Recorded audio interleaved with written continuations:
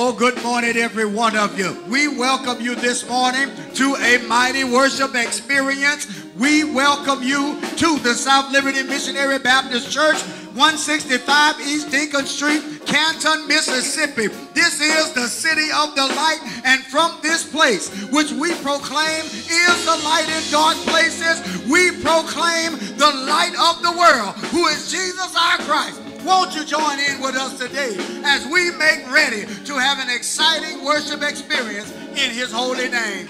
Come on, stay tuned with us, and we welcome you right now to this glorious occasion on this glorious day at this glorious, glorious time. Our choir is coming to lift their voices and hug you through the form of a welcome song in which we say, we welcome you to South Liberty Missionary Baptist Church. Come on, choir.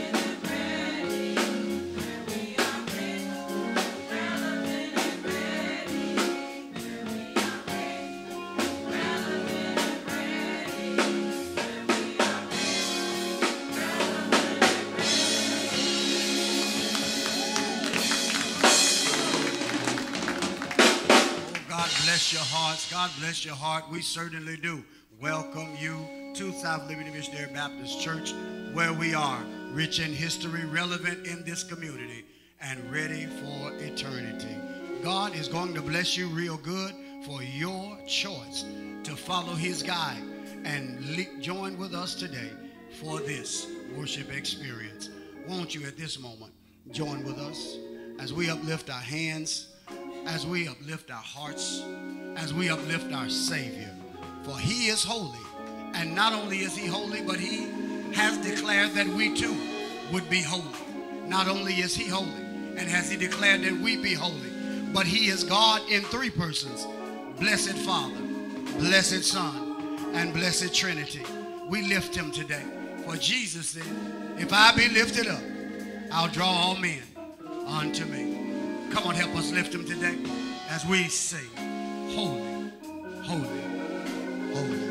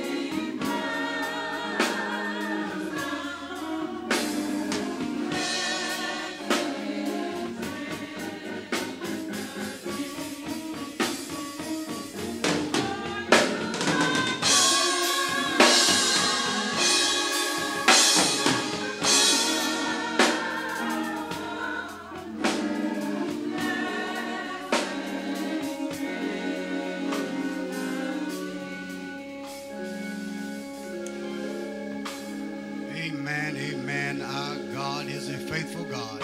God in three persons. He is the blessed Trinity, to whom all praises are due this morning. In that vein, our choir will come and lead and lift praises unto him. We ask that you might help us to praise his holy name on this great morning.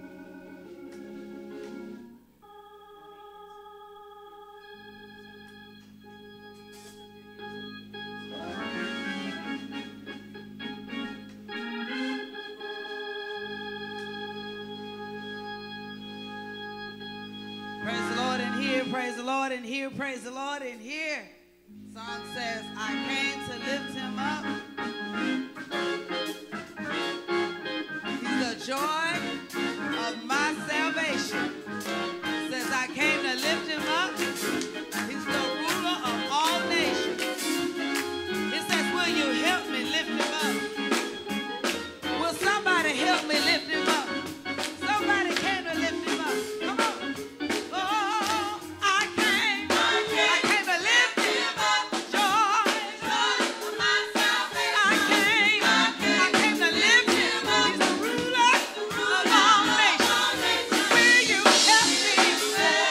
Somebody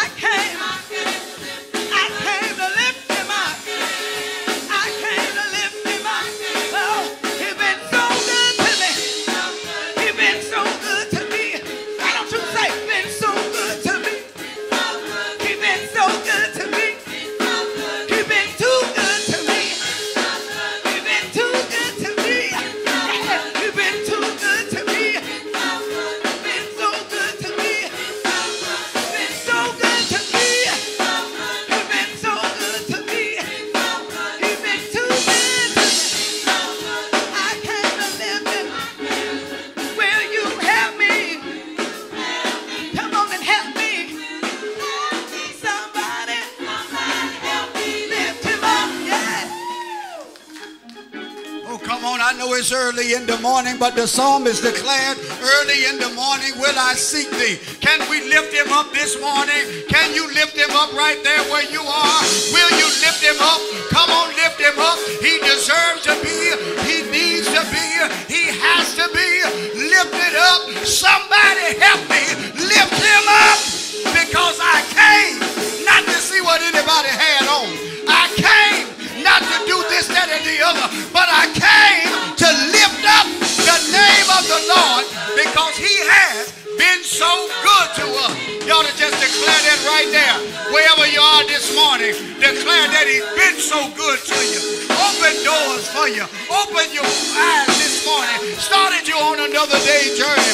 He's been good to you, and somebody ought to help me lift him up.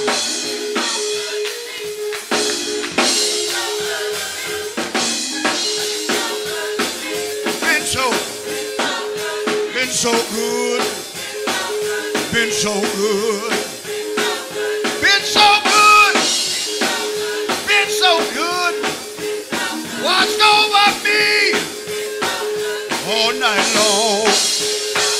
Woke me early this morning, called me in my right mind. Ain't he been good? Been so good.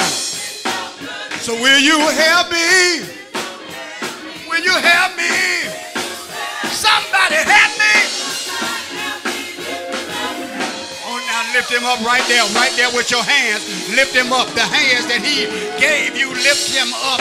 With the feet that he gave you, lift him up. With the voice that he gave you. We may as well do it according to Psalm number 150. Psalm number 150 says, praise him for his wonderful works. Praise him for his marvelous act. Praise him for his exceeding gladness. Then he began to speak to music instruments. He said, praise him upon the string instruments and organ. Praise him in the timbrel and the dance.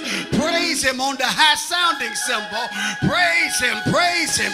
But then when he gets through talking to the inanimate objects, he then speaks to God's greatest creation. He speaks to you and I, and he says, let everything that has breath praise the Lord. From your lips you ought to declare hallelujah this morning. Somebody shout hallelujah. Come on, somebody give him the highest praise. I know it's early, but he deserves a hallelujah. Hallelujah. Salvation and glory, honor and power to the Lord our God. Can I just say this right quick? For the Lord our God is mighty, and the Lord our God is omnipotent. The Lord our God, he is the one. That's just my praise this morning. Y'all. Salvation and glory, honor and power to the Lord our God. For the Lord our God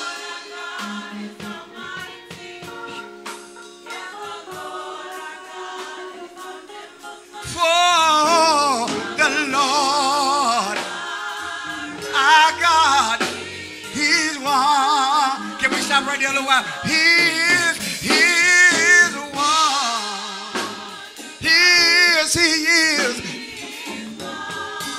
Somebody know he's wonderful out there. Somebody know he's been mighty, mighty, mighty, mighty, mighty, mighty, mighty, mighty, mighty good to you.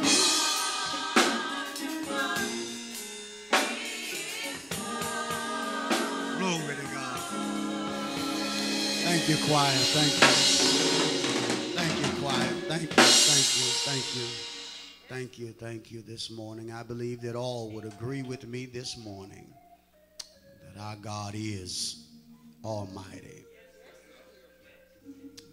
And that he not only is almighty, but he is omnipotent. He's all-knowing. Not only is he almighty and omnipotent, but the Lord our God, he is wonderful.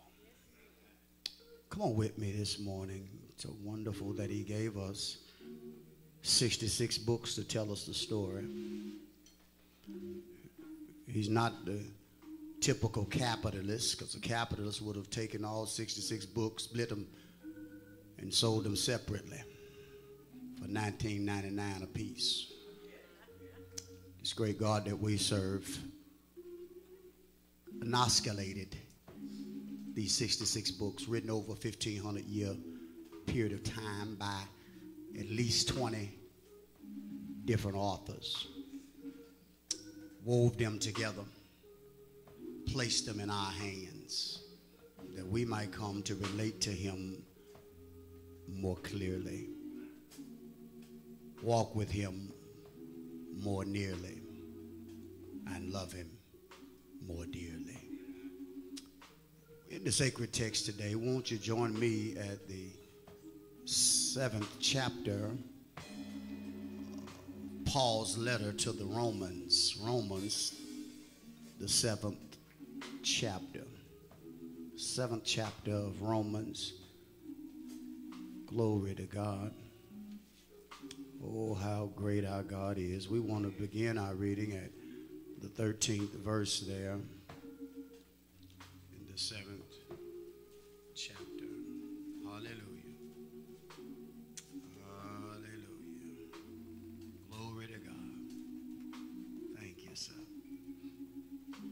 These words are recorded there.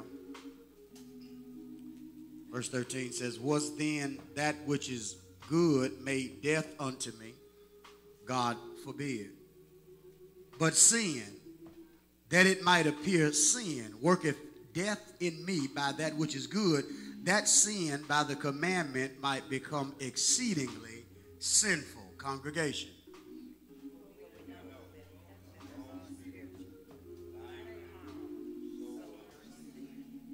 For that which I do, I allow not. For what I would, that do I not. But what I hate, that I do. Congregation.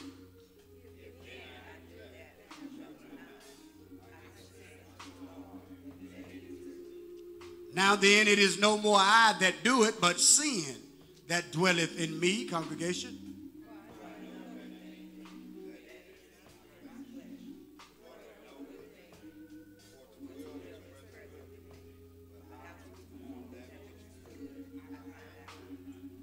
For the good that I would do not, but the evil which I would not, that I do. Congregation.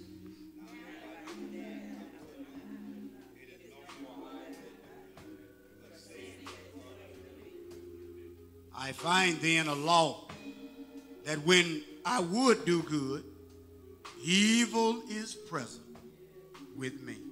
Congregation.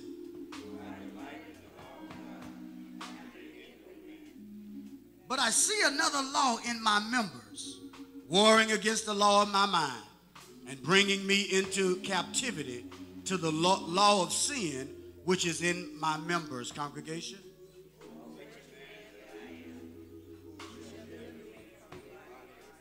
Altogether we declare, I thank God through Jesus Christ our Lord.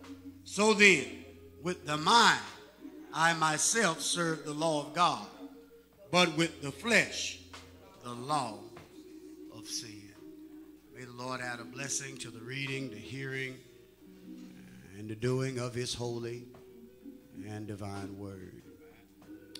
This morning, not only has our word exposed sin for what it is right here in today's text, and we'll speak on that a little bit more deeply after a while, but our word also exposes man's need to pray. So much so that the Bible declares that man ought to always pray.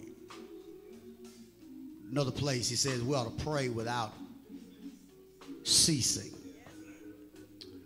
And the reason we pray and ought to always pray and ought to pray without ceasing is because not that we continue to approach heaven asking for all of these things that we want, but we continually posture ourselves before our God in prayer because we recognize that the issues of our moment are not ours. The burdens are not ours. The stresses, the trials and tribulations do not belong to us. They all belong to him. And casting them on his shoulders is the best thing and the most healthy thing that every last one of us can and need to do. This morning, let's cast our cares on he who cares for us. It's prayer time. If you have a prayer request, we certainly would pray with you and touch and agree with you this morning, calling that name in this place, lifting it before our Lord and Savior. I want to pray this morning certainly for Brother Fred Jackson, the entire Jackson family, as he just laid to rest his son just this past week. Thank all of you that were in attendance there that Thursday morning. But how many know we need to be praying for his comfort, that the Holy Spirit would surround the entire family and help them through these next few months and years. Not only do we pray for him, we pray, thank God for Deacon and Sister Rochelle Ollie. God is so good. Brought Deacon Ollie through another procedure on this past Friday. And we continually pray that both them would continually recover rapidly. Not only that, we pray for our dear Sister Brandy Henderson, who has fallen ill this morning, and we want to lift her up in the name of our Lord Jesus Christ. God is just a mighty God, able to do exceedingly and abundantly above all that we may ask or think. If there are prayer requests on your heart this morning, send them. We lift them to the Lord on your behalf this morning. I'm going to ask our very own Deacon Nicholson to come and lead us in prayer this morning. Shall we pray? Eternal God, our Father, we come now with bowed heads and humble hearts. Father, we come as humble as you know how. Lord, we thank you for giving us another opportunity to come in the house of the Lord just one more time. Lord, we just thank you for this day you have made, Lord. Because it's not that our goodness that we're here, Lord, but it's because of your goodness that we're here, Lord. What's for us your blessing, Lord, that's constantly keeping us, Lord. That we cannot keep ourselves, Lord. Which we lift up to here, from which comes our help, which all our help comes from you, Lord. And we trust in you, Lord, for our help. We trust in you, Lord, for the strength to give us the opportunity to serve you, to do your will, Lord. We trust in you, Lord, not to lean to our own understanding, Lord, but to do your will, Lord. We trust in you, Lord, to help us in these things what we need to do, Lord. Let us know. Let us the one that your words that one that's lack wisdom, Lord. Let them ask of you, Lord. So we're asking for the wisdom and understanding to do your will, Lord. That we won't try to do it in our own strength, Lord. Realize, no, God, there's things that we can't do in our own strength, Lord. Knowing, Lord, that we can do all things through you, Lord. Lord, we thank you for the actual blessing on all the sick and bereavement. And Lord, for we ask you to forgive us all our sin. And thought, word, and deed. Thing we may have said or done, a thing we may have left undone. We ask for forgiveness right now, and forgive us right now, Lord, for those things, Lord. Lord, we thank you for your word, Lord, which your word is true and established in heaven, Lord. Thank you, Lord, for dying on the cross for us, Lord, dying here below, paying a sin debt that we couldn't pay, for sin debt, Lord, that you didn't even owe, Lord, but it's your goodness that you thought we saw fit to keep us here, Lord. And we thank you, Lord. Help us to do those things, Lord. Help us to learn to use our spiritual gift, Lord, you have given to bring you glory, Lord. Lord, we're here now to bring you glory, Lord. That they that worship you must worship you in spirit and in truth, Lord. Help us to worship you in spirit and in truth, Lord. Help us to do those things, Lord. Not to try to please ourselves, but the things that going to bring you glory, Lord. And Lord, the one that's sick, Lord, let them know, Lord, that they're not alone, Lord. Let them know this is only you, Lord, can do everything to heal them, Lord. Even though they seem like there's no help, Lord. Knowing that, realize, no God, that you have the last say so, that you can do all things, Lord. Help us to run this race that you have prepared for us, Lord. Help us to bear this cross you have prepared for us. And help us to lead and follow your direction, Lord, and not ours. Help us to not stray away to the world, Lord, but help us to keep our mind to stay on you, Lord, to do those things that going to bring you glory, Lord. Do those things that keep your people, Lord. Do those things, Lord, that some people might not even know about you, Lord, that will bring things to them, Lord. Help us to deny ourselves, Lord. Because we cannot please you in the flesh, Lord, but we want to do those things that please you and to bring you glory, Lord. Help us to do it your way, not our way. Fill us with your compassion, Lord, that we may see our brothers and sisters as you see them, Lord. Fill us with your courage, Lord, that we may give our life in the church as you gave your life for us, Lord. And, Lord, fill us with the spirit of wisdom, Lord, that we may want to do not just our will, but your will, Lord. Lord, we just thank you, Lord. We can't thank you enough, Lord. We thank you for your mercy. We thank you for your grace. Thank you, Lord, for being the wonderful counselor, mighty God, everlasting Father, and the Prince of Peace. Thank you, Lord, that knowing you is death. And all this is going on, Lord. We thank you, Lord, that we can rest in you, Lord. Lord, help us to rest in you and not rest from you, Lord. Help us to do that, Lord. And let us know let us know, Lord, that you are our only hope. You are only hope for this pandemic we got going on, Lord. That through you, Lord, because you did not give us the spirit of fear, Lord. But we trust in you, Lord. Whatever the outcome, Lord, well, you know, you in control of it. Not man, but, Lord, you in control of this thing. You in control of our life, Lord. Help us to keep you the head, Lord. Keep you the head of our life, Lord. Help us to keep looking to the hill from which coming our help, Lord. Which knowing that you are the mighty God. You are the one that speak and one lay down. You are the one that speak and one get up.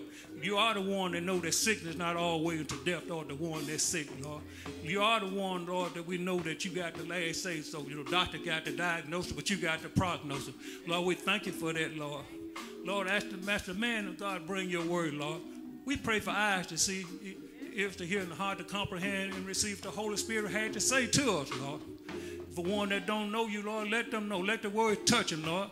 Touch everyone that's out there at the sound of my voice, Lord. Let them know that it's you. You are the answer, Lord. The world is not the answer, but you are the one. You are the one, Lord, that can straighten up the White House, Lord. You are the one that can do everything. You are the one that knows the outcome of this whole thing, Lord. You are the one that holds the answer, Lord. We think we know, Lord, but we know that you know because you got the answer. You knows our past. You knows our present. You know everything, Lord. So we trust in you, Lord, to keep up. We trust in you, Lord, that we go out in the byways and stuff to keep up. We trust in you, Lord, in our home for our children. We trust in you, Lord, to protect our children in school, Lord, and stuff. We trust in you, Lord, to keep us when we first leave our house, Lord. We trust in you, Lord, to let you know, Lord, we can catch it in our house. We can catch it on the highway. We can catch it in, but we trusted and rested in you, Lord, to do those things, Lord. We thank you, Lord, for this day, because we didn't have to be here, Lord. We just thank you for giving you all, for just being who you are, Lord. Your ways are not like our ways, your thoughts not like our ways. We thank you, Lord, for seeing beyond our faults, Lord. Instead of giving us another chance to get it right, Lord, and we can't get it right. We might slip, Lord, but we know we can turn here. We'll come back here. We come back to you, Lord, that you will be with us, Lord. And we know we rest in you, Lord. You'll lead us in the right direction, Lord. All these blessings I ask in your son, Jesus' name. Amen. Amen. We certainly continually lift up Mr. J.D. Kelly. We certainly lift up the Brown family. We certainly join with you and we lift up Emmanuel McKinnis and LaKendrick Johnson. I want to ask that we not stop praying for all those on our hearts and minds. We want to ask that you remember to continually pray for those who were in the pathways of these past two hurricanes. Many of the Louisiana residents were impacted severely by these storms. hands. We certainly pray for all things to be well. We pray that God's will would be done with regard to this upcoming election. We pray that peace would prevail in this land and across the globe. We pray for you, that God would bless you real good, and that today would be the day that you hear him as clear as you've heard him all year long, and that today you might move as his Spirit commands. Can we give our great God a hand clap of praise this morning? Oh, come on. I said God. I'm talking about the one who watched over you last night, the one who woke you up this morning, the one who started you out on another day's journey, the one who gave you health and strength, the one that's given you a job, the one that has blessed you to be where you are and doing as well as you are even right now. He and he alone deserves our praise. This morning, before our choir comes, I want to just take a moment to share several things that are on the table this morning that I need to make you well acquainted with. I want you certainly to go out and be reminded that we have the Children's Church out on Facebook Live. That Children's Church each week provides a message in the form of a Bible study or a Sunday school lesson over Facebook Live or either Instagram or whatever social networking tool that they choose to use that weekend. They reach out to all of our young people. And this past weekend, the 18 to 24-year-olds, the 18 to 24-year-olds had their monthly service, and it was just a blessing. Please, you don't have to be 18 or 24. I watched it just on yesterday, and I'm neither 18 nor 24, and even if you add them together, I still am beyond that age. But still, nonetheless, watched as Sister Gail Vance blessed with a mighty word. Did anybody else get that blessing? She blessed with a mighty word from God, and we just are excited, ecstatic about all that God is doing in this season, allowing us to grow through this, not just to go through this. What a mighty God we serve. So please, ma'am, always go and check that particular platform out. I want to remind every parent that has a child 5 years old and below, 5 years old and below, that their week is this week, and on Wednesday night, please, ma'am, please, sir, if you have a child between those ages, please stop by here on Wednesday evening between the hours of 6 and 8, between the hours 6 and 8, and the supplies for your young person will be available to you. I understand that they'll be getting a box or some crafts that they're to go and complete, and then all of that would come together on a social network platform. So we're excited about all the many ways that we are worshiping and enlisting our young people in the worship of our risen King. And so can we praise God for that this morning? Can we praise God? Yes, yeah, please. Not only that, I want to remind every one of you that this month, at the end of this month, in fact, the last Saturday of this month, we will hold what's being called Praise in the Parking Lot. Praise in the parking lot. And I don't know if you noticed when you drove up or if you have noticed as you've driven by, we got a brand new parking lot to praise the Lord for. Oh, glory to God. Y'all ain't helped me here. God is just so good. These deacons and trustees have continuously been working and working and working to get all things done before everyone comes back into these doors in large numbers, and they have done a marvelous job. We're excited about all that's happening, so much so that we're ready to now get our praise on in the parking lot. This will be the last Saturday in this month between the hours 2:30 and 5:30. Want to ask that you would help us. This is an effort to keep our young people from going to strangers and asking for candy under the guise of this holiday that we as Christians do not celebrate. But what we want to bring them out for is hallelujah time, a time where they can come and give God praise and get a word from God, enjoy the fellowship of other believers, and then receive some treats. We ain't got no tricks for them, but we got some treats. Amen, somebody? So please, ma'am, please, sir, will you help me? Will you help me? Will you help me provide treats for our young people? Will you help me?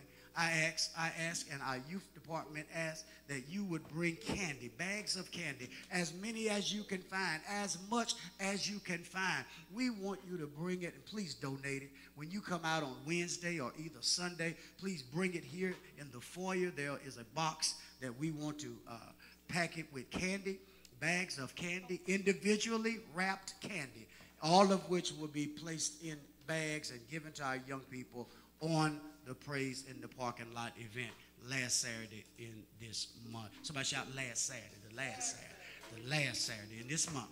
Please, ma'am, please, sir, you've got up until then to get as much candy out here as possible. Amen, somebody. Amen, somebody. God is doing a mighty work. He is doing a mighty work. Just final reminder, I want to remind everyone that all of our services on first Sundays are held at 10:50. They are filmed and broadcast at 10:50, and the other services are 8:30. They begin now at 8:30.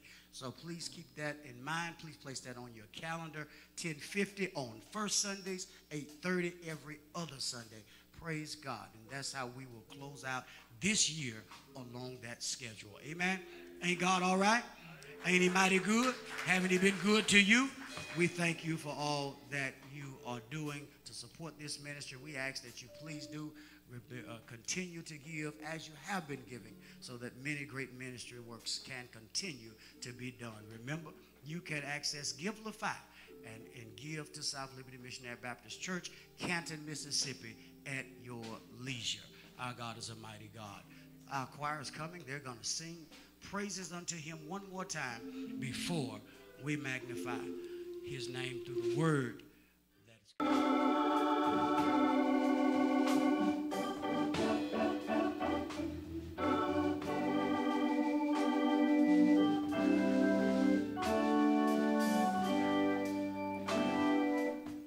though the pressures in life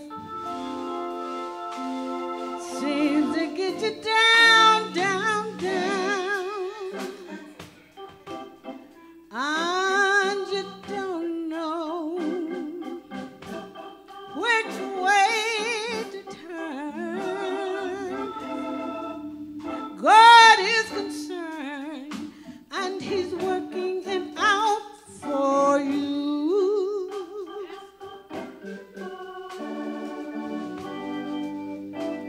That child that's on cocaine, through prayer he can make a change. That marriage that's on the rise,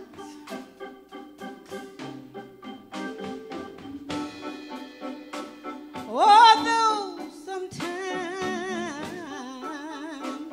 you have to walk alone.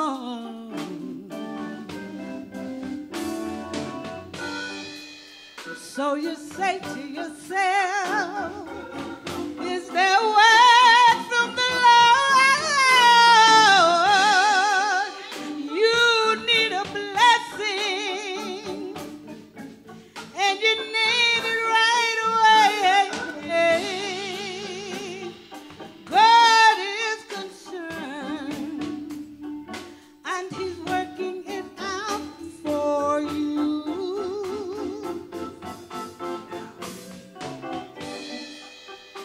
No peace on there's no peace in your home. The bills are due, and your health is failing too. God is concerned, and he's working it out for you. I know that he is. I know that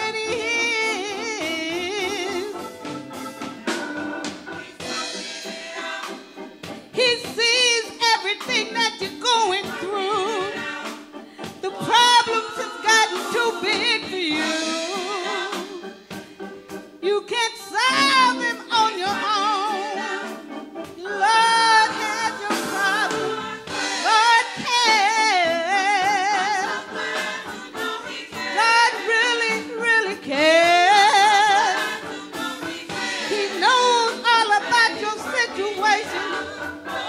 I know that he is. I know that he is, Lord, yes.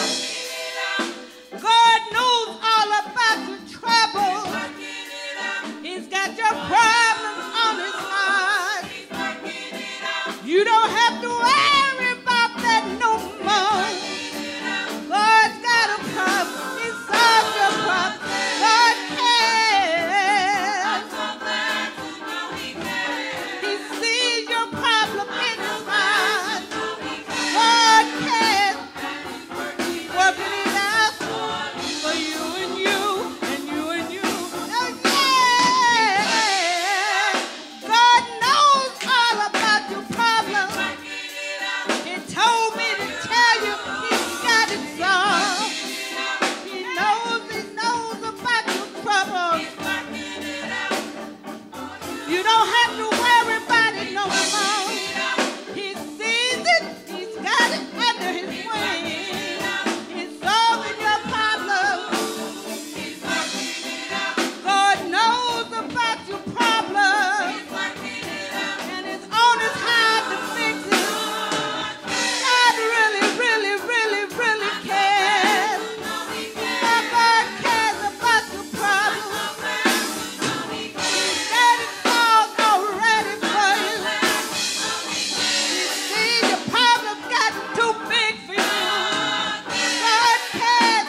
Problems too big for you. The problems God got on his heart. Lord told me to tell you he's working out. Lord, let him know that he cares. God sees everything that's going on in your heart. Got your problems in his heart. That is solved for you right now. God cares and he's working it out for you.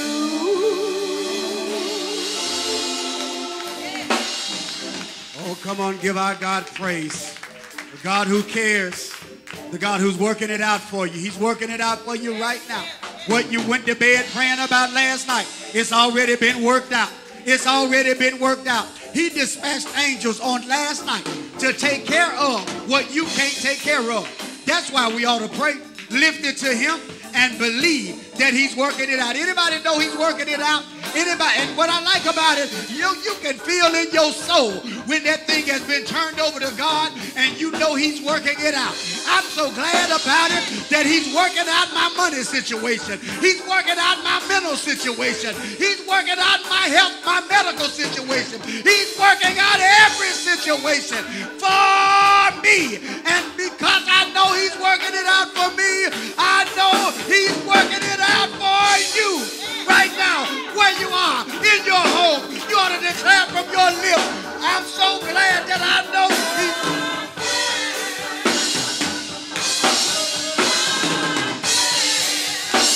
God.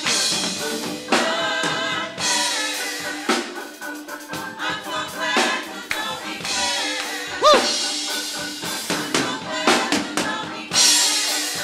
So glad to know he cares. Working it out.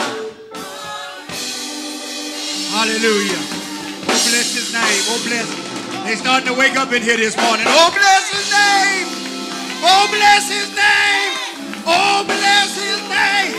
Oh, magnify the Lord with me and let us exalt his name together. I'm so glad to know he cares. And he's working it out. Glory to God, glory to God, glory to God, glory to God, glory to God, glory to God. Come on. Come on, come on, come on. Let's go to Romans 7. Everybody want to cut up now. It's 9:30. Everybody want to cut up now. You woke up now, you want to cut up now. You should have done that at 8:30. Should have done that at 8:30, 8:30. CDC say we can't be out here too long. Glory to God. Hallelujah. I feel good in my soul this morning. So good. Starting to see so many members are beginning to come on back this way. Amen. Amen. Amen. And I want to declare to you, if God has released you to return, we won't restrict you from returning. Amen, somebody. If God has released you, we won't restrict you. Glory to God. Just a blessing to see Sister Virginia this morning. Such a blessing to see Harriet, Johnny Rake. Such a blessing to see you. Looking forward to some day real soon seeing everybody. Come on. Everybody ready for a word this morning? Ready for a word. Ready for a word. Hallelujah. Come on with me, Romans chapter 7. For brevity this morning. God bless you, Johnny. God bless you, Mr. Vance, sir. For brevity, let me just lift verse 24 into your sight, into your sound. Thank you, Crystal. Lift it for your seeing pleasure and your hearing pleasure. Just one verse of scripture which allow me to, if you'll allow me to preach it. It's going to take me a little time to preach it, but you'll get it before it's over with. Look what Paul says. Paul says, Connie, O wretched man that I am, who shall deliver me from the body of this death? O wretched man that I am, who shall deliver me from the body of this death? God bless you, man. Pray with me, pray for me. Father, Son, Holy Spirit, how thankful we are that you are with us. Thank you that you have commanded us to be at this place at this particular time, attentive to your word through whatever means we have. Some tuning in by way of Facebook Live this morning. Some will see this broadcast via YouTube channel. Some are right now with us in this very place. We ask, God, that your Holy Spirit would do what it is that only he's able to do, and that is to teach and to teach to reach. I pray that nothing that I do, nothing that I say, nothing that I am will hinder the great work, the healing that is to come through the hermeneutic of this text. We pray, God, that you might bless. Have your sovereign way. In Jesus' precious name, amen. Amen and amen. Hallelujah. Glory to God. If I may this morning, I want to take an opportunity to tag today's text with this topic, a new normal. A new normal. What I ask, as I have often asked you to do, and that is to lean to somebody nearby. Ask that person this question, neighbor or neighbor, what were you doing?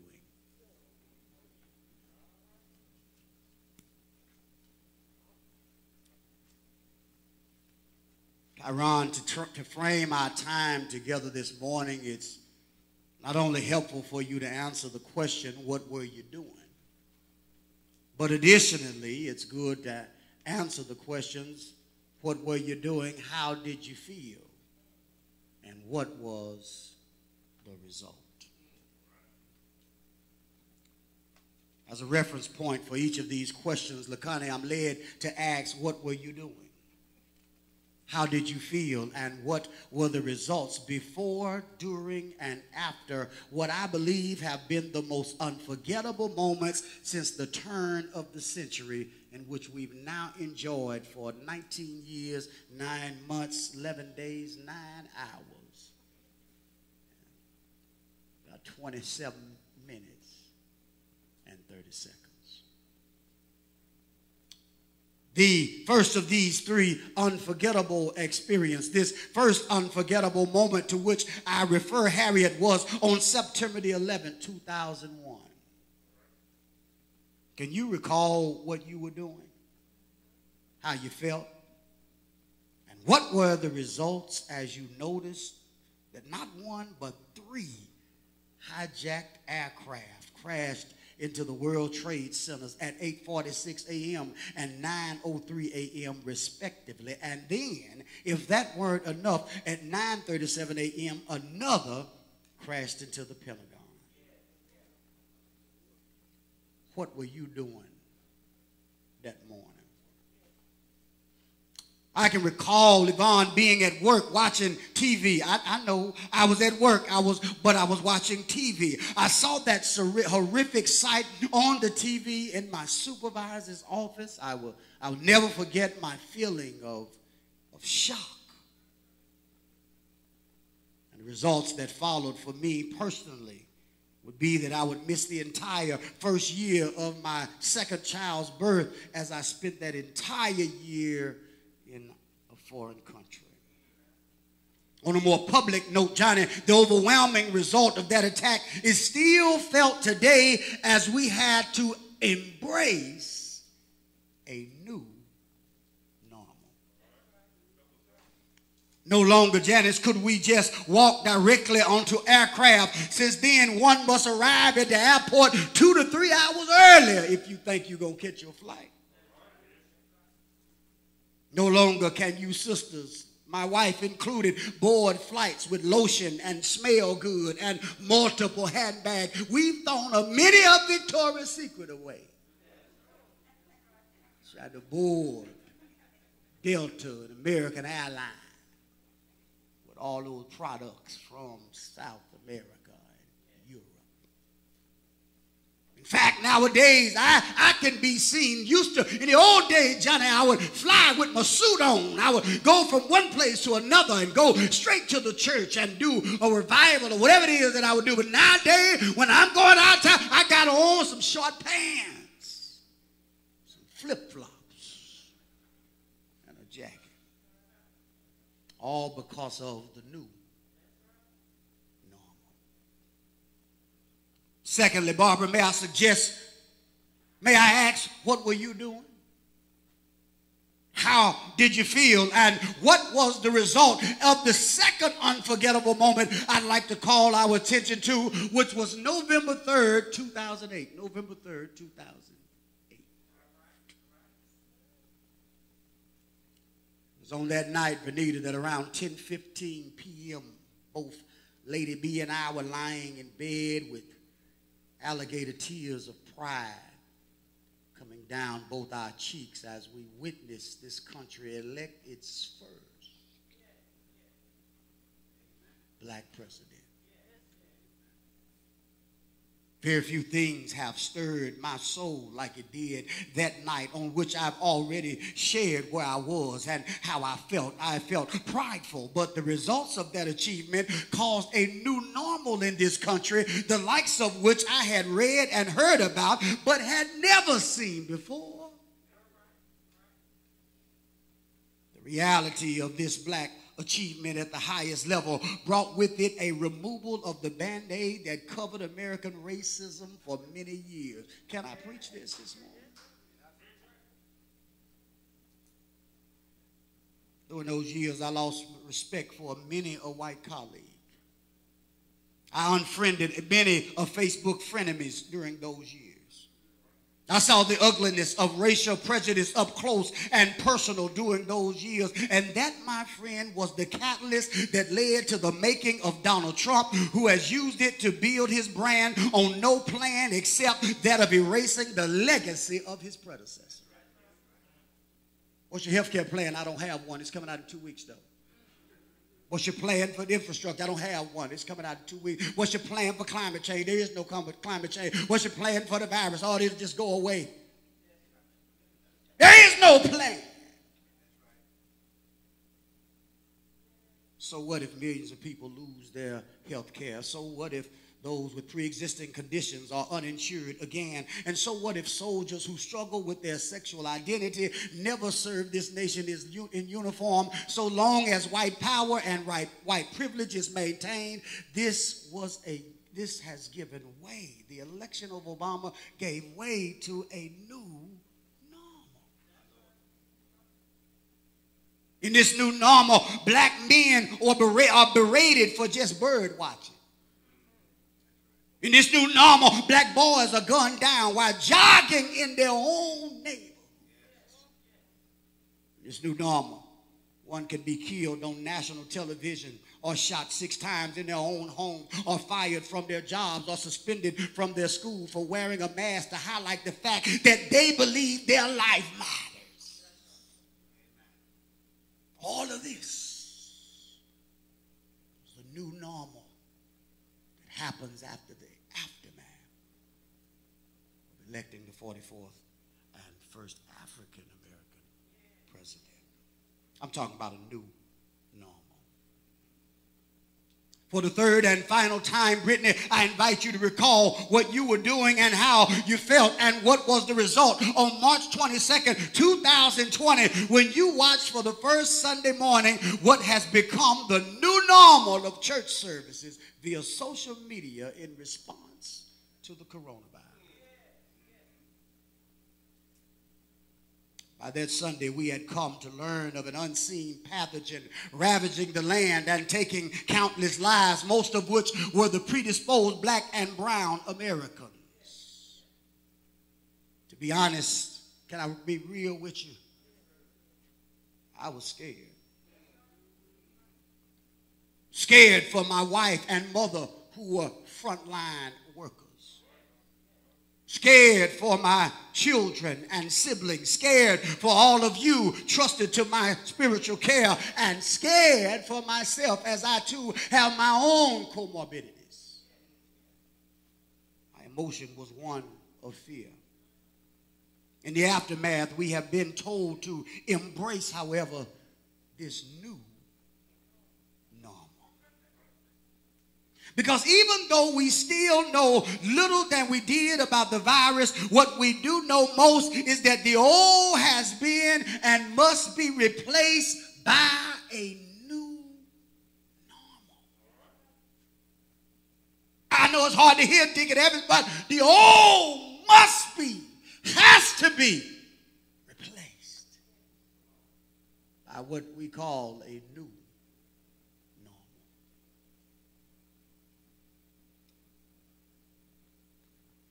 Though within the next few weeks, my hope and prayer is to resume in-person worship services, they too must adhere to a degree of newness. The new normal will likely include 2 services with one half of the membership in one and another half in the other. They will likely involve no congregate singing, no hugging, and no hand laying. They will likely be reduced from 180 minutes to 90 minutes. They will likely still be broadcast via social media, and they will likely more closely resemble what you've been watching than anything ever witnessed before, all because of a new normal. Brothers and sisters, this line of discussion is important not because I'm desirous to know where you were on September 11, 2001. It's not because I seek to understand your feeling about President Obama, and neither because I wish to provide you an advanced peek at what future services here will look like, but rather my aim is to help you understand this text. And this text is all about a church in the midst of a new normal. At the time of this text, Crowley, the Apostle Paul, is writing to the Christian church that is in Rome. Paul had never visited Rome, yet he wanted to, nor did he start the church there as he did many other churches.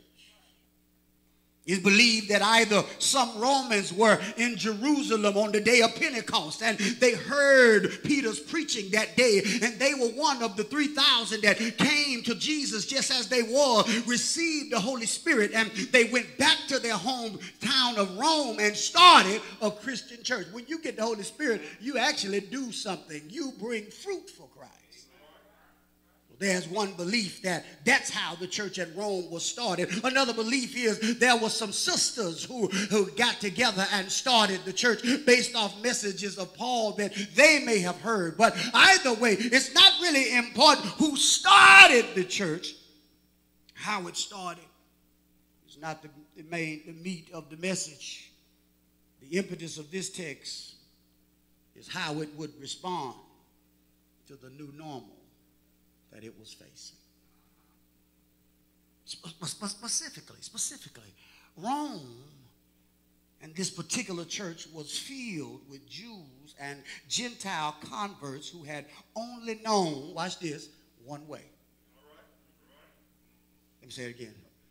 Rome, this Christian church, this church, they had only known one way. You must understand that unlike you and me, these congregants did not have, watch this, Sandra, they did not have the complete Bible.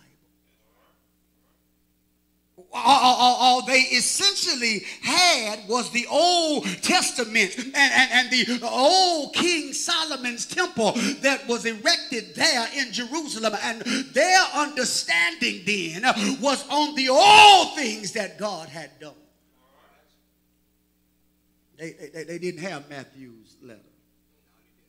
They didn't have Mark's letter or Luke's letter or John. They didn't have 1st and 2nd Corinthians, Galatians, Ephesians, Philippians, Colossians, 1st and 2nd Thessalonians. They didn't have Titus, Philemon, Hebrews, James, Jude, Revelation. They didn't have, those books wouldn't come till much later in history. All they had was the Old Testament and an old temple. They understood, watch this, walk with me a little while, Benita. They understood, watch this, how to bring animals into the temple to atone for their sins. They understood how to perform the acts of religion. According to their religion, they had to wear phylacteries, and they had to wear tzitzits, and they had to wear yarmulkes. They understood the nuances of the Orthodox Jewish religion. They understood the priesthood. They expected there to be someone, a priest, standing in the middle of the temple who would take their sacrifices, and then that person for a couple of times a year would go behind the veil to the place that those people could not go, and that person would then offer sacrifices on their behalf. They understood that that's the way church works. Watch this. Isn't it interesting that Jesus had caused new normal? Because of what Jesus had done, there was no more a need to blow a ram's horn. He no longer required a lamb, for he had been that lamb. He required no sacrifice, for he had been the final sacrifice. Y'all will praise him after a while. He required no priest, for he would bring others to God himself. He rearranged the furniture in that temple by removing the veil. He had no use for the ark, for he is the very presence of God. He says, if you see me, you have seen the Father. The Father and I are one. He reminded all that I am the way, I am the truth, I am the light. No man come. I am the door, and no man come to the Father except by me. In fact, the only thing he required was not religion, not an old, empty, ridiculous set of rules and religiosity, but what he requires is relationship. A relationship in which we can say, I trust you. I believe that you're who you say you are. You're the Son of the living God. And I accept you as my personal Savior. Paul writes to this Roman church in the wake of their new normal. And what Paul does in this, which is the longest letter he's ever penned, was Paul preaches the gospel.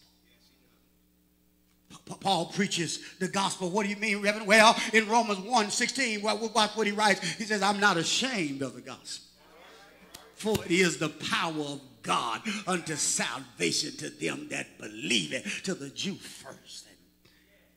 In Romans 2:11, he said, with God there is no respect of persons. Romans 3:23, y'all know this one. He says, for the wages of sin is death, but the gift of God is. Paul kept writing. I'm glad he did, because in Romans 4:17, he said, God judges the quick and the dead. Romans 5:6, he said, in due time, Christ died for the ungodly. In Romans 6:8, he says, if we be dead with Christ, we shall also live with him. But then he gets here, kind of in Romans 7:24. Look what he says. He said, oh, wretched man that I am, who shall deliver me? He recognizes how bad he is in chapter 7. Pastor, how you going to use chapter 7 and Paul talking about how bad he is to tell us about this new normal? Oh, it ain't hard. Come here, keep listening. Beloved, based on this reading of Paul, what we are called not to do is not to look back at our old religion, but rather to look back at our old relationship. Oh, God. Let me work there. This letter calls us to take a hard look at ourselves before the coronavirus. This letter calls us to look at how were things before we had to spend some time away from the temple for a while. How were things before God allowed a pandemic that claimed the lives of over 200,000 people? How were we before this new normal? For the question in front of us today is with regard to our old normal. And the question is this: when you look at your old life and everything that happened prior to this pandemic hitting the world, what were you doing? And how did you feel? And what was the result? Oh, God, let me work a little while longer here. After having considered what your walk with God looked like in the old normal, which was before the church closings, I'd like you to envision what it needs to look like, watch this, in the new normal. The record is that no vaccine will be readily available until at least this time next year. That means that coronavirus will still be viral until this time next year. The record is that because we've shown our enemies our unpreparedness to deal with a biological hazard, it's likely that the U.S. may very well see and experience biological warfare with something far worse than COVID-19. We've shown the world that we got some ignorant folks in America. We've shown the world that we got people so foolish that they would say, I ain't wearing no mask because it's a violation of my liberty. We got people so foolish that they would know through national news media that a man is infected by coronavirus, so much so that he was hospitalized for almost a week. That same man caused a cluster super spreader event at his house. That same man now had a party and has produced no evidence that he was coronavirus free, and yet people are foolish enough to go to the infected house to talk to the infected man because they infected with stupidity.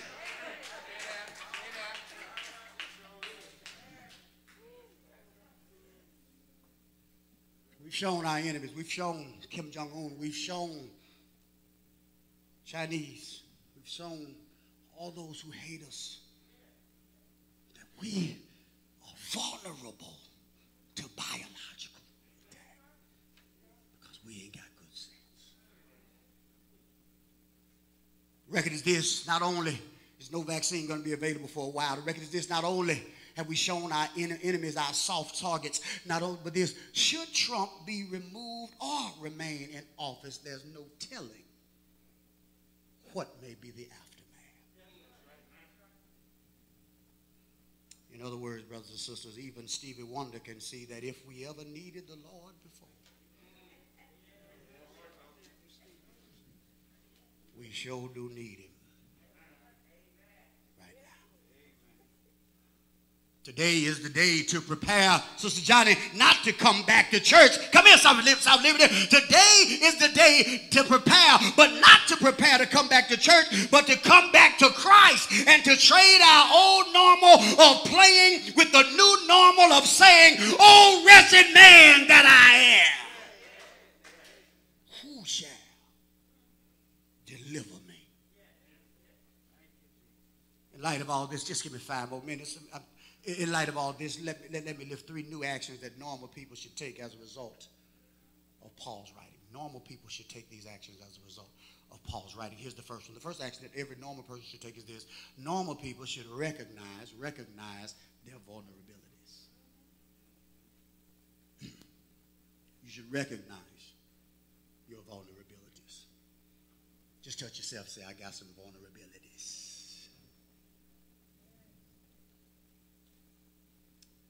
Paul's point to this Roman church is that they don't need a service. They need a Savior.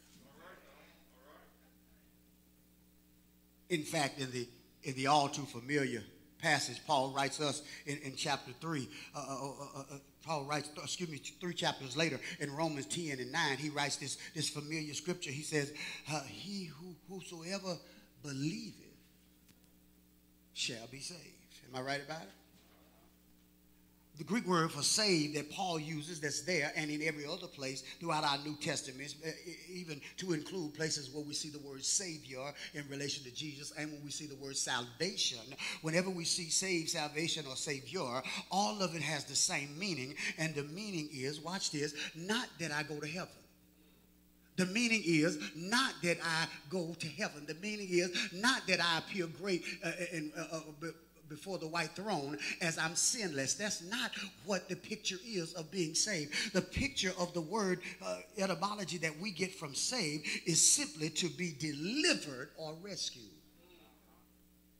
To tell somebody I'm saved means that I've been rescued. It means that I've been delivered. Well, what have I been delivered from? Well, let me work with you a little while. I'm going to help you. To be delivered, watch this, to be delivered from being an alcoholic is to be rescued from dying of cirrhosis or some other kind of liver disease. To be delivered from smoking is to be rescued from dying of some type lung cancer. To be delivered from gambling rescues one from becoming broke or homeless. To be delivered from fornication and or adultery is to be rescued from sexual disease and debt and child support and having children reared without the presence of one of their essential parents. This is why we need Jesus as our Savior, who we should follow so that he can rescue us. Rescue us from what? What does he rescue us from? He rescues us from the sins that otherwise would make our lives miserable. How many live long enough to know sin makes your life miserable? That's why Jesus said, don't do it. That's why the Bible is clear about what we should not be doing. Because when we do those things, they so destroy and distort the lives that we have that we trade in our abundance for some trouble. God wants us to be blessed. He wants us to live abundant lives. So he wants to rescue. He has to rescue us. Rescue us from what? He has to rescue us from sins. That's why that girl says, watch this, Lord, deliver me. Because all I seem to do, y'all catching it here? She needs deliverance from the sin. She needs something to help her stay away from those things that she struggles with on earth. It ain't just about going to heaven. It's about trying to stay out of hell on earth.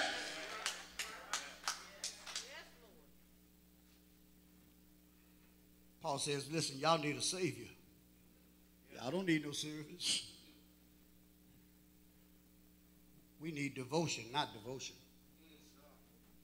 You'll catch that when you get home. We need an altar fall, not an altar call. We don't need to sing Amazing Grace as much as we need to succumb to Amazing Grace.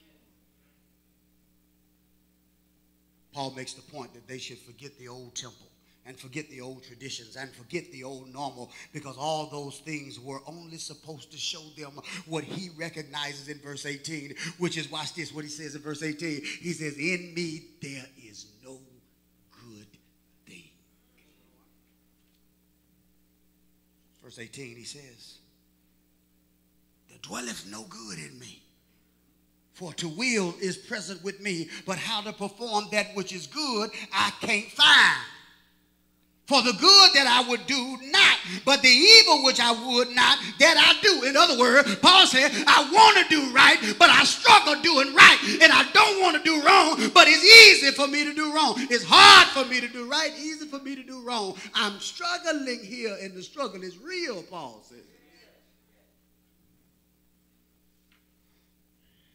About 2 weeks ago,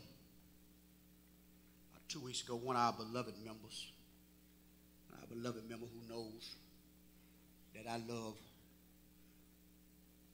red velvet cake. Oh, help me, Holy Ghost. Bake me a nice red velvet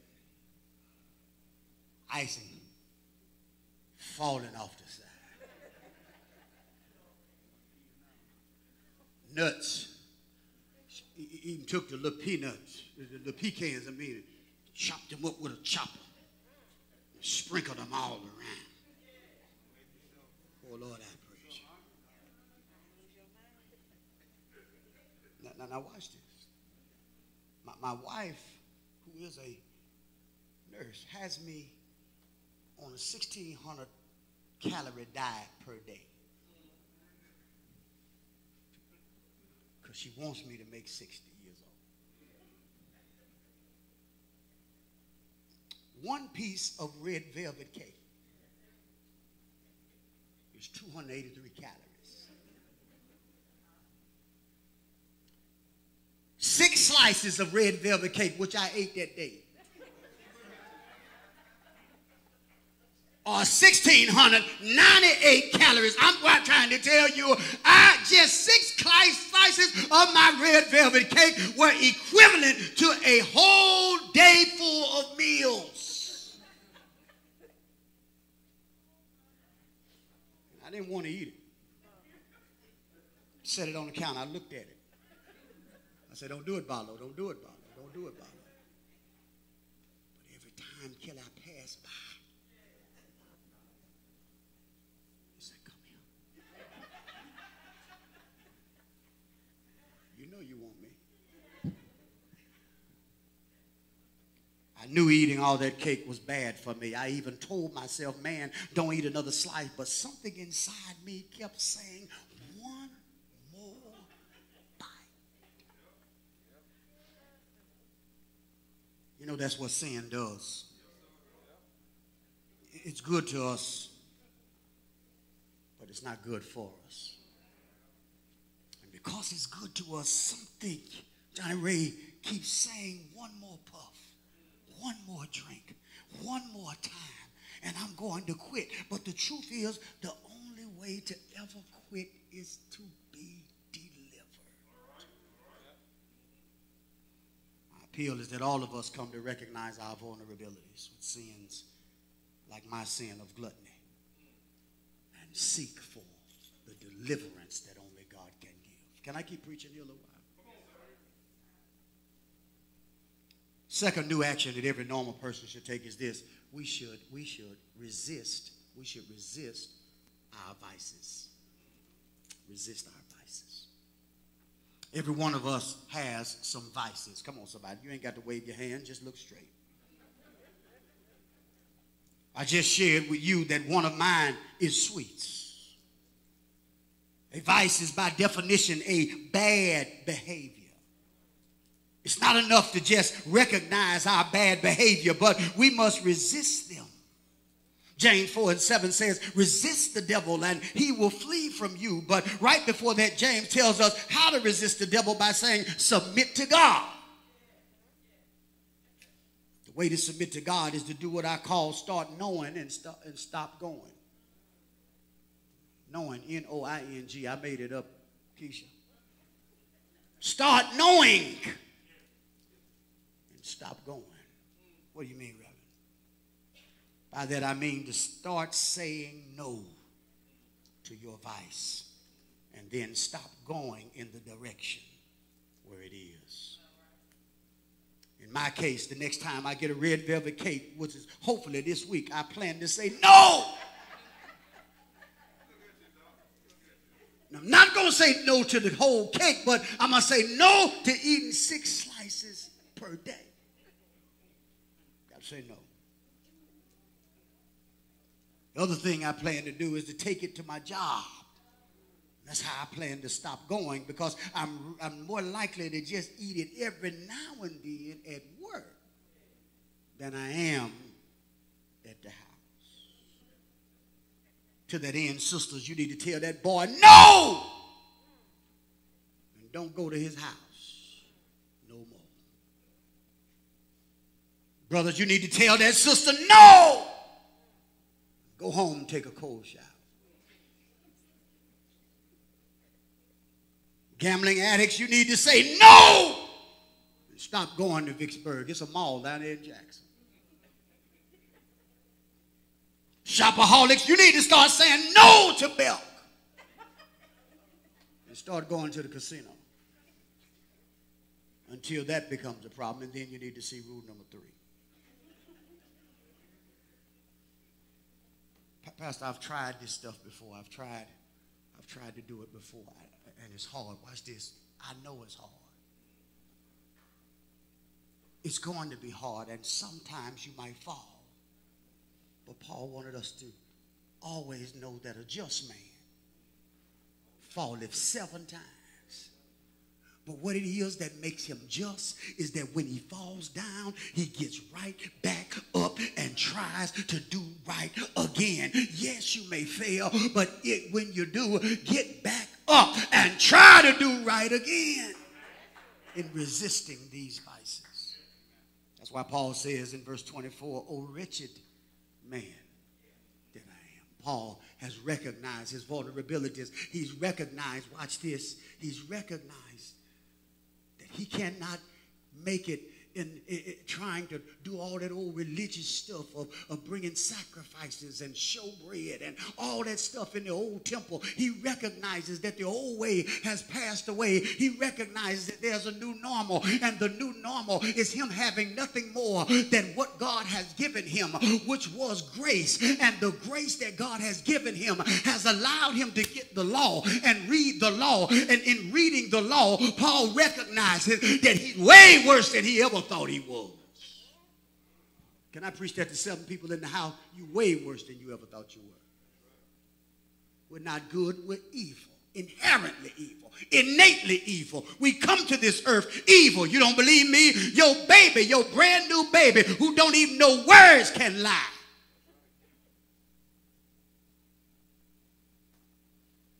Inside us is an innate desire to do wrong.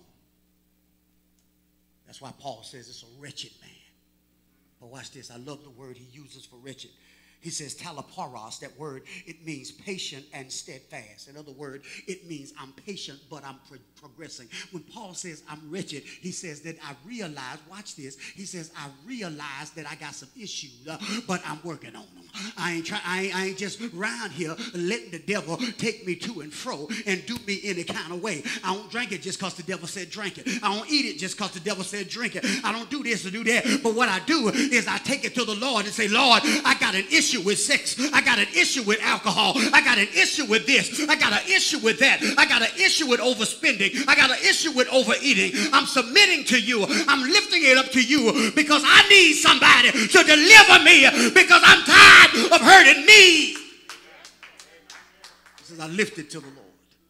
I lift that thing to the Lord. I got a lying tongue. I'm tired of lying. I got a gossiping tongue. I'm tired of gossiping. I got a negative spirit. I can't never see anything good. I always have to point out the bad. I'm hurting myself and I want to be better. Oh, wretched man that I am. Paul says, I'm trying. Oh, you ought to slap high five with yourself and say, I'm trying. It's tough, but I'm trying. It's tough, but I'm trying. It's rough, but I'm trying. I'm doing the best I can. I'm lifting it to the Lord, and I'm trying to stay away. I ain't eating that. I ain't eating that. I ain't eating that. I ain't answering that. I ain't answering that. I ain't calling back. I ain't calling back. I ain't calling back. In addition to, watch this, to know I got going certainly to know more, to you starting to do some knowing and some stopping, some going. In addition to that, certainly submission to God must involve what Paul describes in verse 22. I'm almost done with you. Verse 22, Paul says this. He said, what we need to be submitted to is God's word and God's ways and God's works. Verse 22, he says, for I delight in the law of God after the inner man. Paul says, I recognize I got the issues. And he's telling the church, y'all need to recognize you got the issues on the inside. You're wretched. But if you get the word of the Lord, if you continue to submit yourself by getting your word, by praying, through fasting, through all of the many things that the Bible calls us into, if you will submit in those ways, then your inner man will have a little bit more strength in order to deal with the vices that you have. That's why David was able to write Psalm 119:11, thy word have I hid in thy heart that I might not sin against you. The more words you have, the more words you can use against the devil when he says,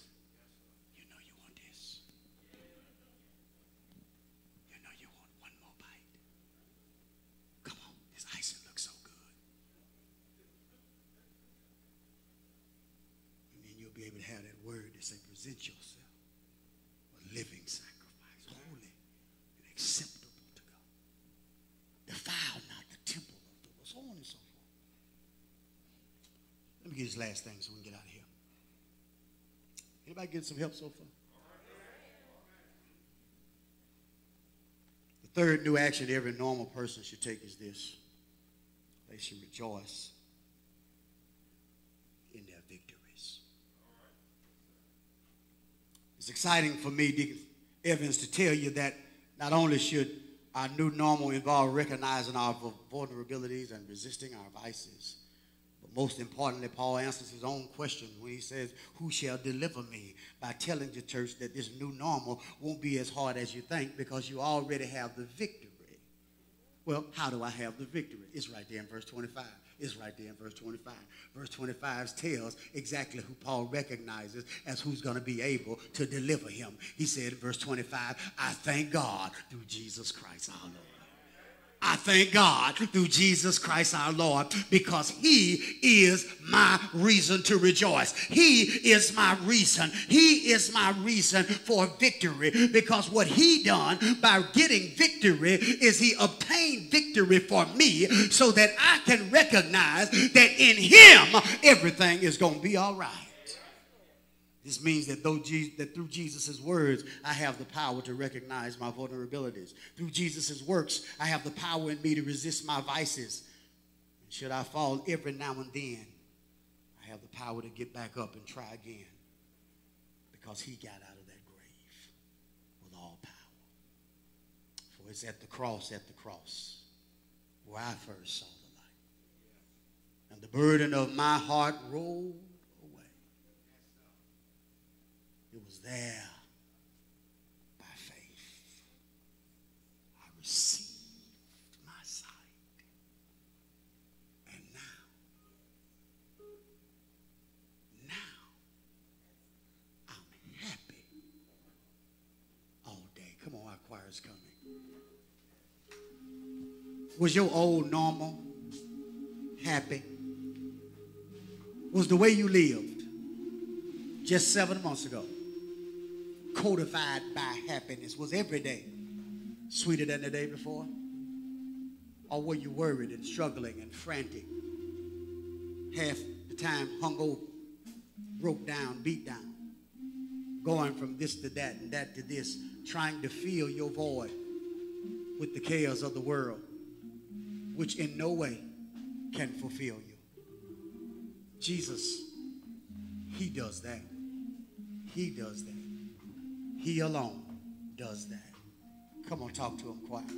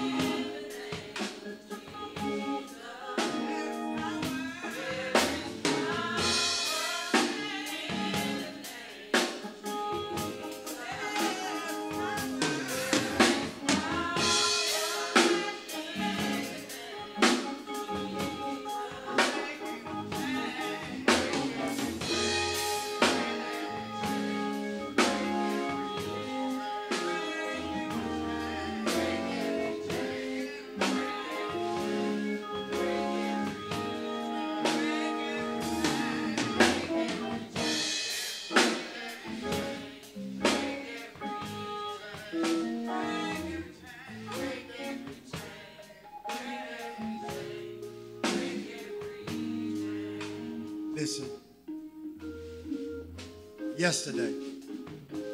just yesterday, I officiated a wedding. And I had counseled with this couple for multiple months. And the couple had told me that the wedding was going to be on October 10th at 4 o'clock, and it was going to be at their home. And so it was that I went there yesterday, about 10 minutes till I show up and recognized that there was nobody at the house. No car under the carport. No cars lining the streets to give the appearance that somebody get ready to get married here. No balloons anywhere. No confetti. No evidence at all. All the lights were off. I didn't even smell barbecue coming from the backyard. And so it was, I sit there in the parking lot and I said to myself, ain't nobody getting married over here today. Called that groom and I said, look here, man. Where y'all at? Y'all done called the wedding off? He said, no, sir. I forgot to tell you that we moved the location. Sent me the location. And I made it over to the location just in time to go on and officiate this particular wedding. When I got there, it looked like a wedding was supposed to look.